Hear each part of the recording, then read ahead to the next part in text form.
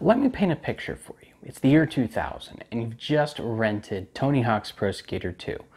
You get home and you excitedly put it in your PlayStation or your Nintendo 64. After the opening screens and the Activision and the Neversoft logos fade away, you are suddenly bombarded with the chorus of Guerrilla Radio by Rage Against the Machine. And some of us, in that very moment, were introduced to Rage Against the Machine. And that wasn't the only band.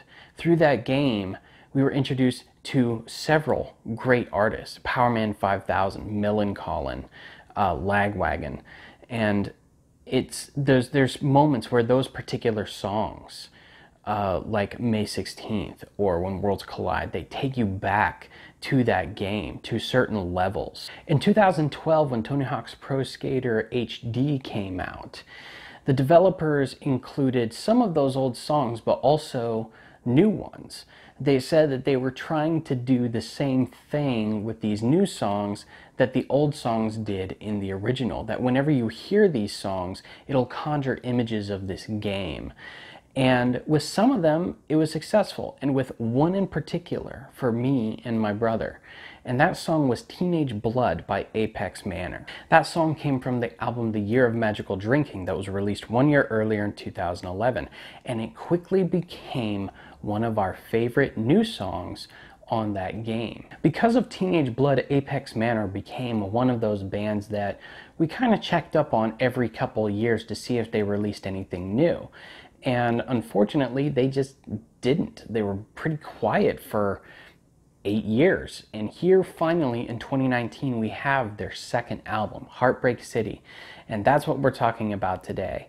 Out now on Merge Records. The main driving force behind Apex Manor is singer and songwriter Ross Flournoy, who had a band prior to Apex Manor. However, he was experiencing a major bout of writer's block after that band disbanded. Inspiration suddenly struck years later when NPR sponsored a songwriting contest.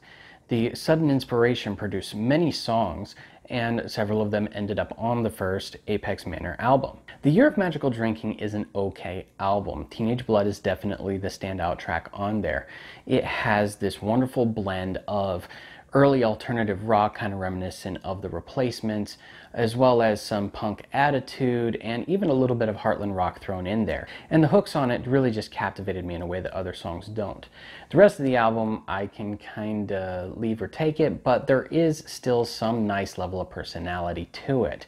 A lot of the songs still kind of carry that early alternative and Heartland rock flavor. And while, it doesn't really stick with me when I'm listening to it, it's pretty enjoyable. When I saw the announcement that Heartbreak City was coming out, I had very high hopes for this album. I was hoping that there would be at least a couple more tracks that would scratch the itch that Teenage Blood did. But after listening to it, I'm kind of sad to say that it really doesn't. As usual though, I'm going to try to say something nice about this album before I go into what I don't like. And I will say that there are a small handful of tracks on here that are pretty enjoyable in the moment of listening to them. Unfortunately, these same tracks, much like the first album, don't really have much staying power. After I'm done listening to the album, I would be hard-pressed to be able to hum any of the melodies that I just heard. Another nice thing that I'll say is that where Flournoy is pretty clearly drawing his inspiration from is a well that is not often drawn on when it comes to the inspiration of a lot of modern alternative and indie rock. So it's nice to see this era, this brand of early alternative rock getting a little bit of recognition. But it's hard for me to keep talking about that without shifting gears into the negatives of this album, so I'm just gonna do it right away. Right out the gate, when you start listening to this album, you're aware of the tonal shift between The Year of Magical Drinking and Heartbreak City. You're met with feedback and noise and fuzzy guitars and everything, but still some nice kind of poppy melodies along with this noise. And then there's also Flournoy's vocals on this album are a lot less dynamic. There's less urgency, and he has a much more deadpan delivery in his vocals. And it didn't take me long to draw a comparison with Dinosaur Jr., perhaps the poster child of that 80s alternative sound that I just described earlier. And to be clear, while there are similarities between Dinosaur Jr.'s earlier work, I am going to specify that this album mostly reminds me of Dinosaur Jr.'s later work, like post-reunion, like the Beyond album and onward.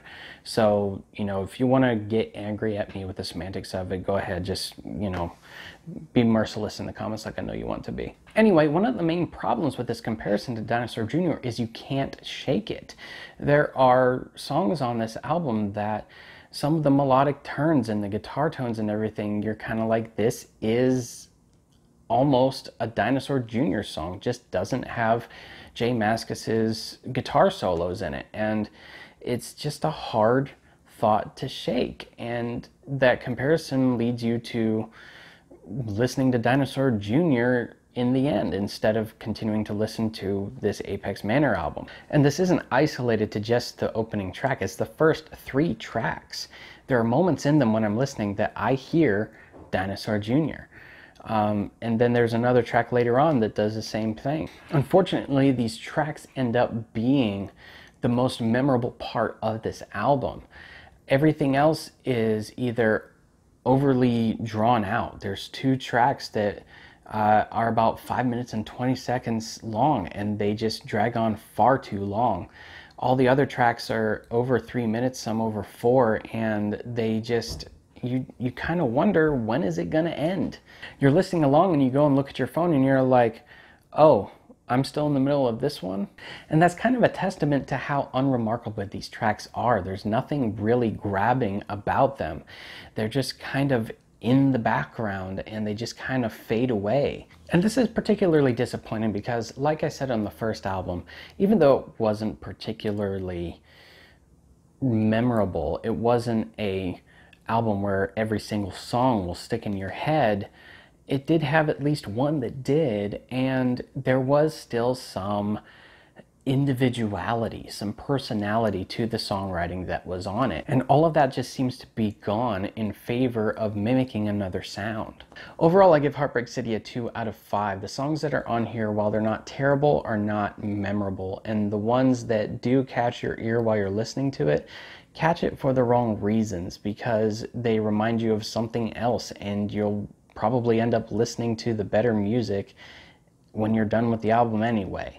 It's a pretty disappointing follow-up to an album that we waited way too long for. Before I sign off, I'm going to add another little thing into my reviews here, since it's becoming clearer and clearer that I'm only going to be releasing 1 video a week, and sometimes not even that.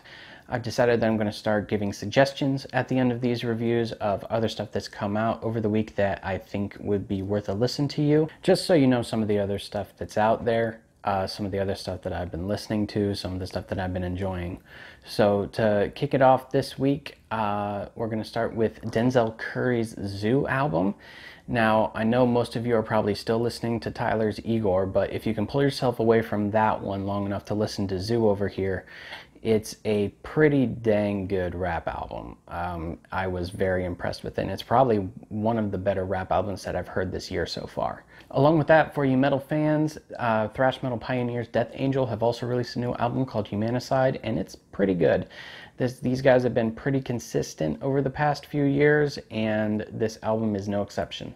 And for everyone else, I'm going to suggest the new album Bitter by Kaleidobolt. This is a Finnish band that is heavily inspired by 70s rock, some prog rock, and some very early metal music, but they kind of blend all this together in a way that really hasn't been done before. It really kind of grabs your ear with the way that they go kind of frantic with their riffs and their rhythms and everything.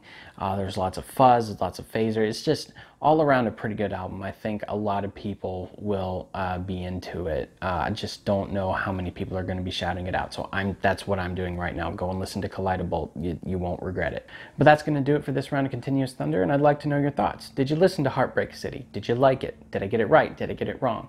You can go ahead and leave those thoughts down in the comments. I'd also like to know what you guys think of my suggestions that I gave you, and if you want to hear more suggestions on other videos. Quick reminder that you can follow the channel on Instagram and Twitter. The handles will be on the screen and the links will be down in the description. Don't forget to like, comment, and subscribe. Thank you so much for watching, and I'll see you next time.